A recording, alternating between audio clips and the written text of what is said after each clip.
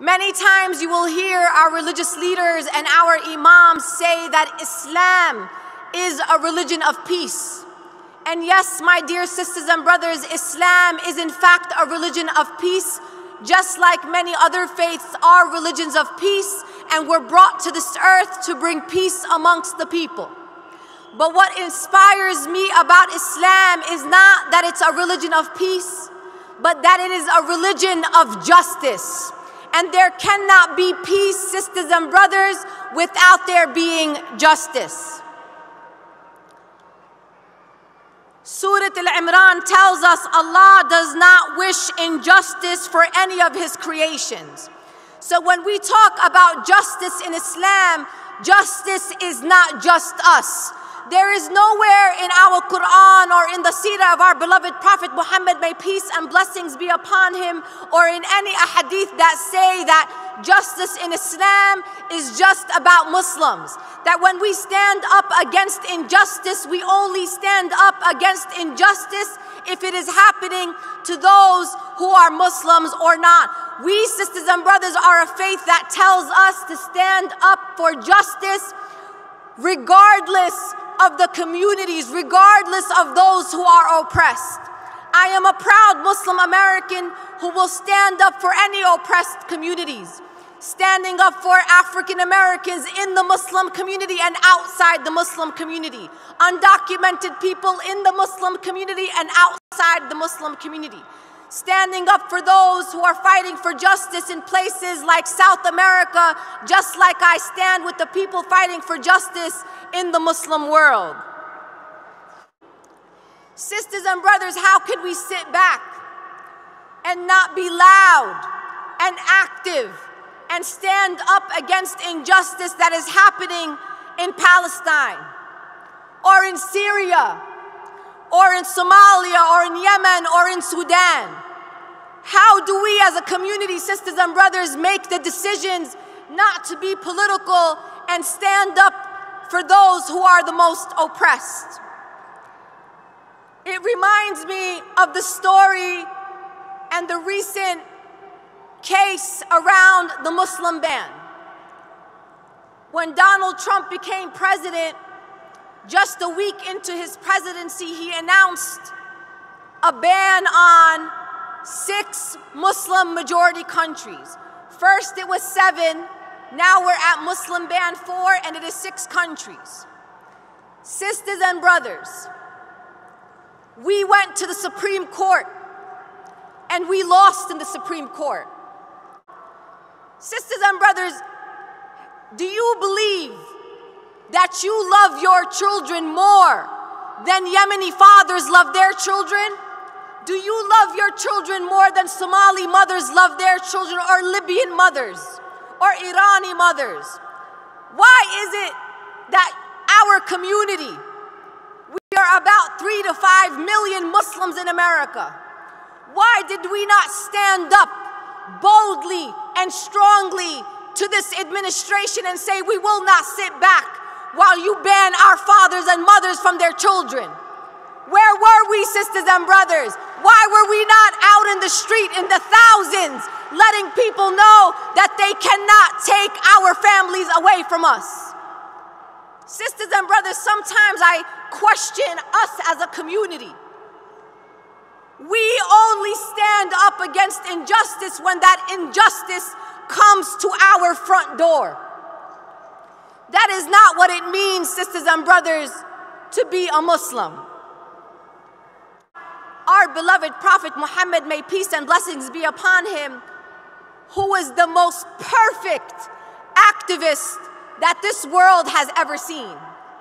Sisters and brothers, our beloved Prophet Muhammad, may peace and blessings be upon him, lived a true example for all of us. He was a feminist in his own right. He encouraged the education of our daughters. He centered the women in his society. I don't need anybody in the West to explain to me women's rights and feminism, because I am a Muslim and I know everything that I need to know about women's rights from my beloved Deen, sisters and brothers. Sisters and brothers, I, as a Muslim American, did not need a hashtag 5 years ago to tell me that Black Lives Matter.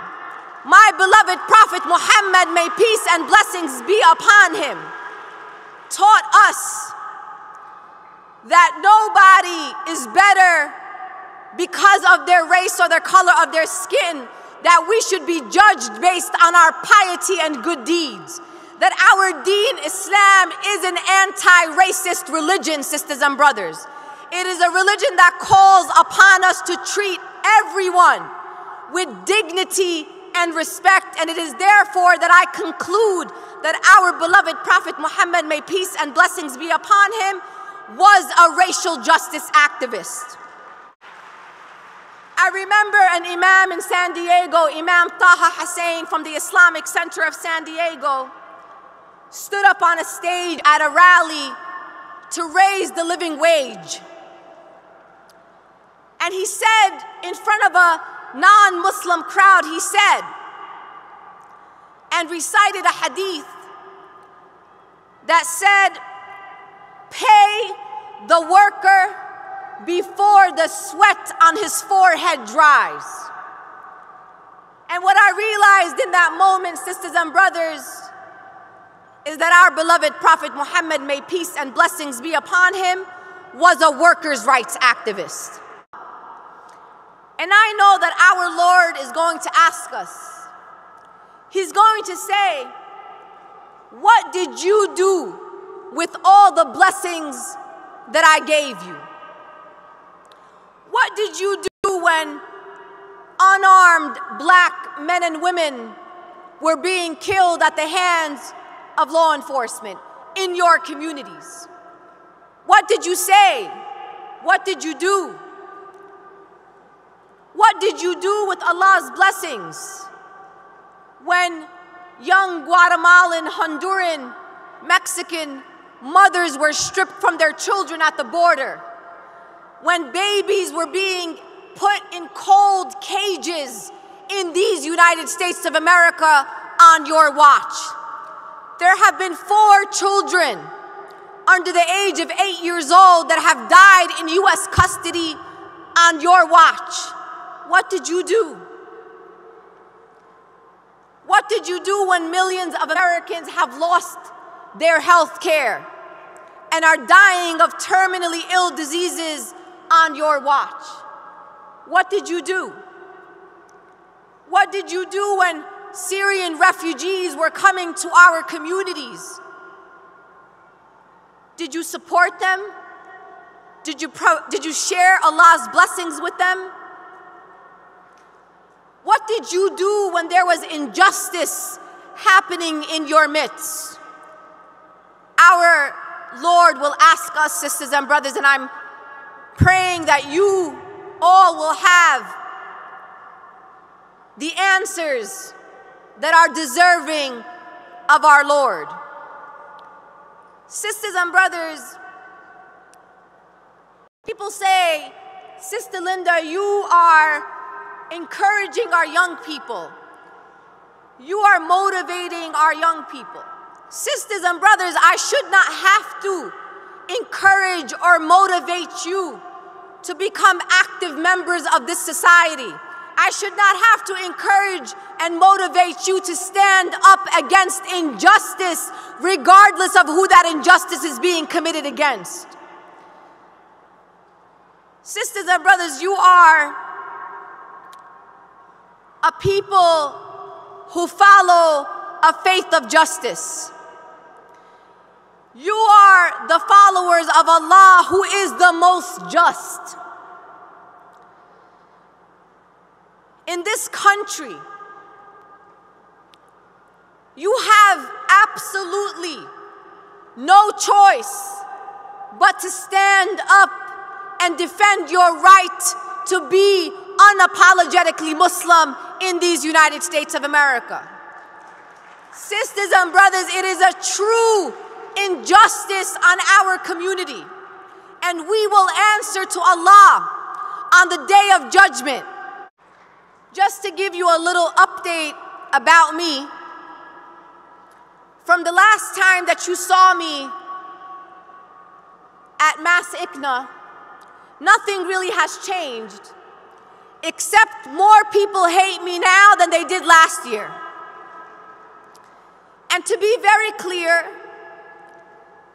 the spectrum is broad, all the way from the conservative right to all the way from the political left and everybody in between, including some Muslim dictatorships. The reason why I say that to all of you sisters and brothers is that I choose every single day, no matter what the circumstances are or the consequences, to stand up against injustice. I don't care what any man or woman in our community or outside our community thinks about it, as long as I believe that Allah approves of it. We sisters and brothers do not live for this life that we live here on this earth. Our existence as Muslims is not for dunya. It is about what we will take with us to the next life. So when you see things online or you say, oh, poor Sister Linda, the right wing is attacking her, people are sending her death threats, people are marginalizing her, people are defaming her character, I want you to stop and say, only what Allah thinks of her character matters. And when I get death threats, I want you to know that Allah gives life and Allah takes life.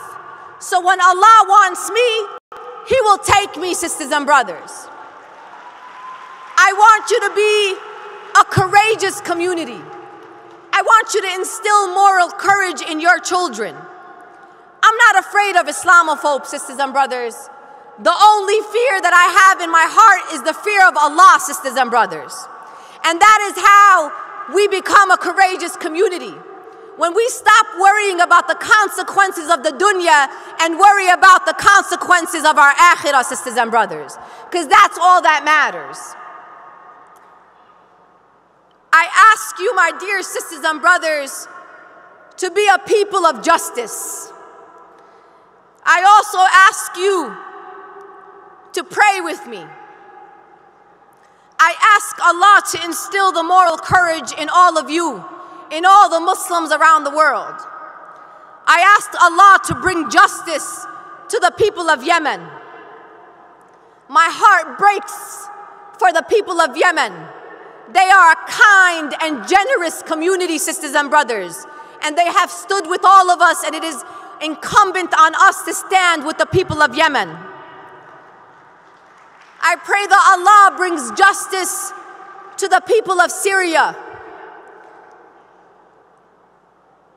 The destruction, the displacement, the genocide that the Syrian people have seen, sisters and brothers, may Allah alleviate their suffering. I ask Allah to bring justice to the people of Sudan, and may they reap dignity from their pursuit of justice. I ask Allah to bring justice to the people of Somalia, to my beloved people of Palestine. I ask Allah to bring justice to every corner of this world and to every oppressed community. May Allah, sisters and brothers, protect us, protect our communities, our masajid, our religious leaders. May Allah protect Mass Ikna and the staff and the volunteers of Mass Ikna. I leave you with this, sisters and brothers. Stand up against injustice, even if it's against yourself, your parents, or your kin. Don't forget, you are a people of justice, you follow a religion of justice, and you follow Allah, the most just. I am deeply honored to be a daughter of your community. Assalamu alaikum, and may you all have a blessed evening.